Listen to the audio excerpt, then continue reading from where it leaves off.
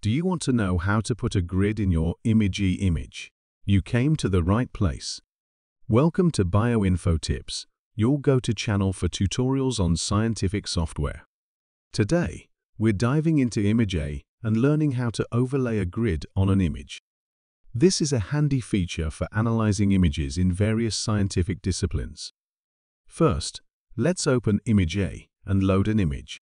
You can do this by going to File, Open and selecting the image you want to work with. For this tutorial, I'll use a sample image. Great. Now that our image is loaded, let's add a grid. This can help with measuring distances, counting objects, or just providing a reference for your analysis.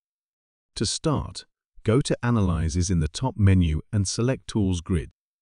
This opens the Grid Options dialog box. Here, you can customize your grid.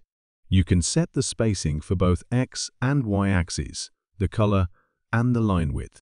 Try to customize the grid to best fit your analysis, as well as obtaining a better contrast with your image. Once you're happy with the settings, click OK. ImageJ will overlay the grid on your image based on the parameters you've set. And there you have it, a grid overlay on your image. If you need to adjust the grid, simply go back to Analyze Tools Grid and tweak the settings. Using grids in ImageJ can greatly enhance your image analysis, making it easier to quantify and compare data. Thank you for watching.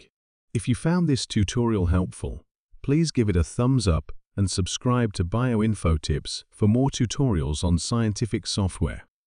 And don't forget to hit the bell icon to get notified whenever we upload a new video.